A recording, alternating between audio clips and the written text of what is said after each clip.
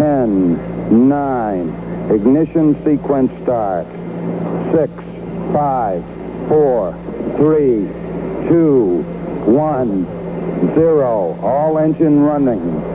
Liftoff. We have a liftoff. It's probably the most well-known peacetime battle between the United States and the Soviet Union in both technological and ideological terms of the 20th century. And although the USA won the race to the moon, if you'd been a betting person from the mid-1950s to the 1960s, the chances are that you would have thought that the Soviet Union would have a very good chance of getting there first. So why didn't Russia put a man on the moon? At the time, the Soviets were leading in the space race. They had already started with the launch of Sputnik, then launched several probes to the moon, including one in 1959 that orbited and had taken photos of the far side, and by 1961 they'd put the first man into space.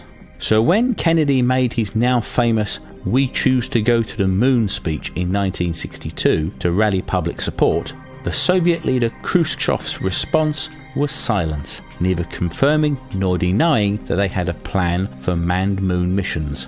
But at the time, Khrushchev wasn't really interested in competing with the US over the moon. He was more interested in ICBMs, the intercontinental ballistic missiles for the strategic rocket forces of the Soviet Union. But there were others in the Soviet Union that had harboured plans for a manned moon mission for a long time. These included the man whose name was a state secret and the most powerful man outside of the Kremlin when it came to space. He was Sergei Pavlovich Korolev. Outside the inner circle of the top space scientists, he was known only as the chief designer, or by his first two initials SP, because the Soviet leadership feared that the Western powers would send agents to try and assassinate him. Korolev was the man who was behind many of the Soviet space successes and the head of the OKB-1 Design Bureau. He oversaw Sputnik and the manned missions, including the first man in space, Yuri Gagarin. His authority extended over almost everything to do with space. His design group worked on missions to Mars and Venus, communications, spy and weather satellites, ICBMs, and the Soviet manned moon missions. Korolev had a huge amount of control over the space program. In administrative power, he was almost a one-man version of NASA, covering areas that in the US were done across multiple aerospace companies and flight centres. But even a man of his power and connections didn't get everything his own way. He had to continuously fight against rival designers and design groups. Although Korolev wanted the moon missions himself, in 1960 the job was given to his rival, Vladimir Chelomey, because of his patronage by Khrushchev, but his lack of experience meant that the missions progressed slowly.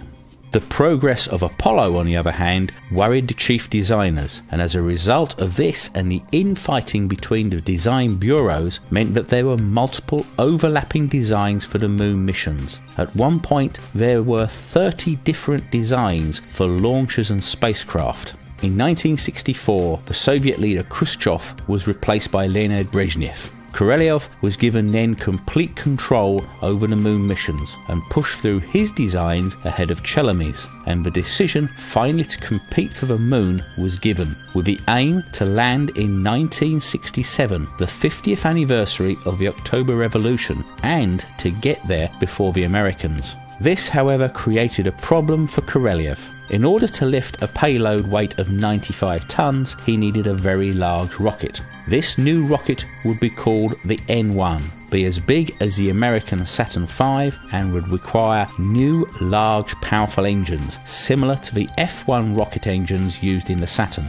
Valentin Glushko was the leading rocket designer at the time and the head of the OKB 456 Bureau, which had a near monopoly when it came to rocket design and production. He specialised in making engines that used hypergolic propellants. These consist of a fuel and an oxidizer that, when mixed together, spontaneously ignite when they come into contact with each other. Korolev thought these were too dangerous for manned missions due to the highly toxic and corrosive nature of the chemicals used to make up the fuel. Glushko said that it was not possible to create a new large engine design that used cryogenic fuel of liquid oxygen and kerosene and get it ready in time with limited resources and cash. He also cited that at the time the Americans had been working on cryogenic engines for the Saturn for 5 years and still hadn't got them to work reliably. There was also a personal problem between the two men. Korolev blamed Glushko for denouncing him in the Great Purge under Stalin in 1938, leading to Korolev's near death, serving 6 years in a Soviet labour camp. Glushko, on the other hand, considered Korolev to be irresponsibly cavalier and autocratic towards things which were outside of his zone of competence. This clash between them led to Glushko refusing to work for Korolev and caused delays to the overall program. Korolev was forced to find a new engine designer and gave the job to Nikolai Kuznetsov, who was a leading jet engine designer but had not designed a rocket engine before. The Kuznetsov Design Bureau looked at the problem and realised that creating a rocket engine was not that different to the jet engines they were used to. But they ran into the same problem as Glushko, in that the Soviets simply didn't have the industrial infrastructure that the Americans did to produce a new large engine. The solution they came up with was innovative, but would have both negative and positive outcomes. Where the Americans used 5 large engines for the initial booster stage of the Saturn, Korolev was forced to use 30 small but highly efficient engines arranged in a ring of 24 around the base and 6 at the centre. In order to achieve the thrust required, the design of these engines was very advanced and used a method called the closed cycle system. This was capable of boosting the efficiency and power to levels which were believed impossible before.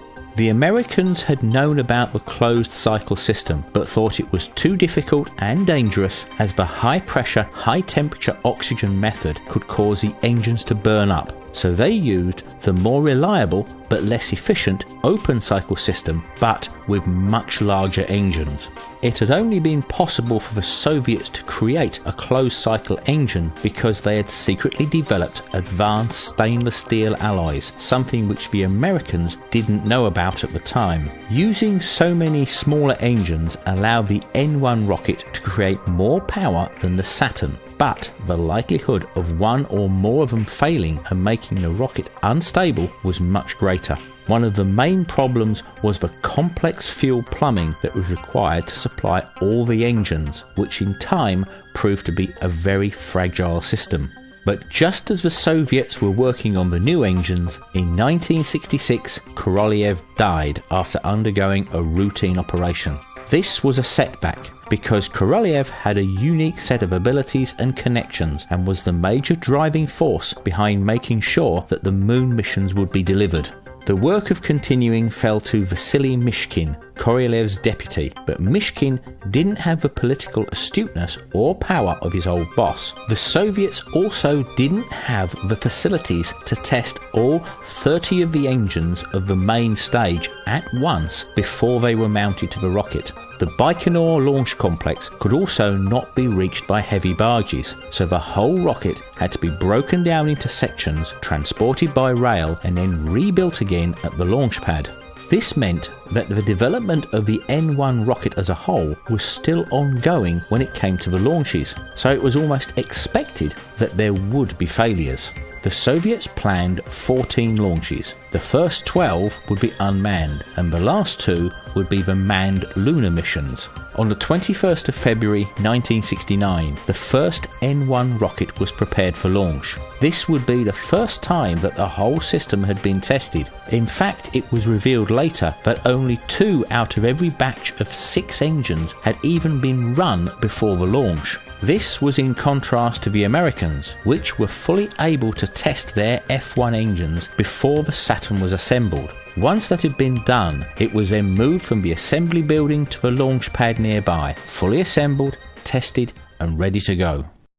Within seconds of the launch, the engine control system, which was called Cord, shut down 2 of the 30 Stage 1 engines. Then, self-oscillating vibrations started in the fuel system due to unstable combustion in some of the engines. This ruptured fuel lines which caught fire and burned through electrical control wiring. This then caused the cord system to incorrectly shut down all of the engines 68 seconds into the flight, and the rocket crashed 32 miles from the launch pad. After the investigation and subsequent modification, the second flight was due for the 3rd of July 1969. The launch took place at 11:18 p.m. As the rocket cleared the tower, the liquid oxygen turbo pump on engine number 8 exploded, causing a fire which triggered cord to shut down all the engines except one. The N1 fell back onto the launch pad with nearly 2,300 tons of rocket fuel on board.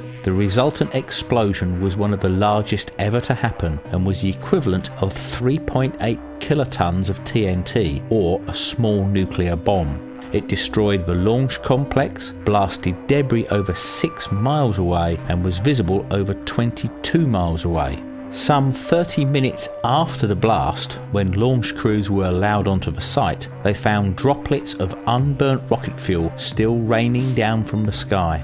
And afterwards it was discovered that 85% of the rocket fuel did not detonate, which actually reduced the size of the blast. 17 days later, Neil Armstrong became the first man on the moon with the Apollo 11 mission, and although the race for the moon had been lost, the Soviets carried on. The blast caused a 2-year delay whilst the launch complex was rebuilt and further modifications were made to the rocket. In November of 1971, the third attempt also failed due to unexpected eddy and countercurrents in the base of the main stage, causing the rocket to roll uncontrollably and ultimately break up due to the stress on its structure. 1 year later, in November 1972, the fourth and final launch also failed 107 seconds into the flight after the program shutdown of the 6 center engines caused a hydraulic shockwave to rupture the fuel pipes and start a fire. The main stage then exploded shortly afterwards. Although there had been 4 previous launch failures, the Soviets had actually made huge progress, and the design by trial and error was believed to have ironed out all of the problems. But by the time of the 5th launch in August 1974, the whole moon mission was cancelled by Brezhnev.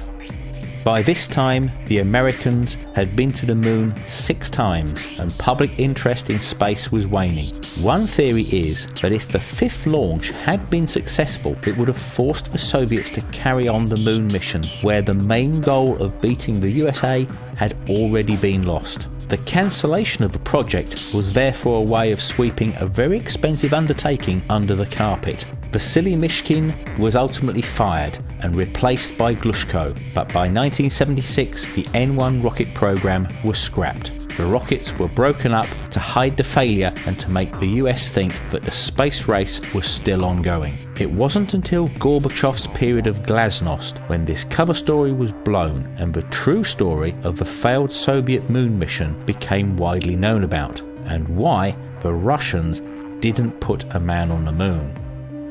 But there is a strange twist to the end of this story. The NK-43 rockets that had been developed for the N1 were, by the end, much more reliable and the most efficient and powerful rocket engines for their size ever made. 20 years after they were meant to have been destroyed on order of the Kremlin, 60 of them were rediscovered and sold to the Americans for $1.1 million each.